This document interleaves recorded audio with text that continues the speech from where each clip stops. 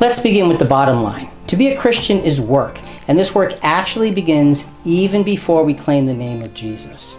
Jesus himself revealed this when he responded to some who were grumbling at his teachings. He said, "No one comes to me except the Father draw him." In a recent podcast, we observed that the work begins with being open to the direction of God's call, even though it's not an audible voice.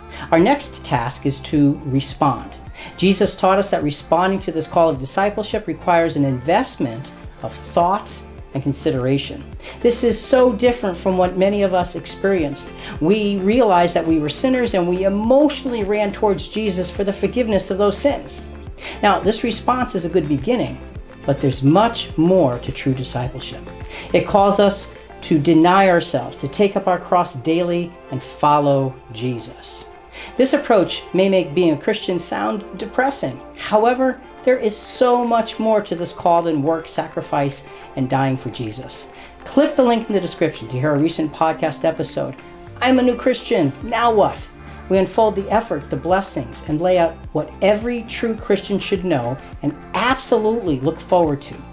Join us as we discuss the whole of the journey that true Christians are called upon to take.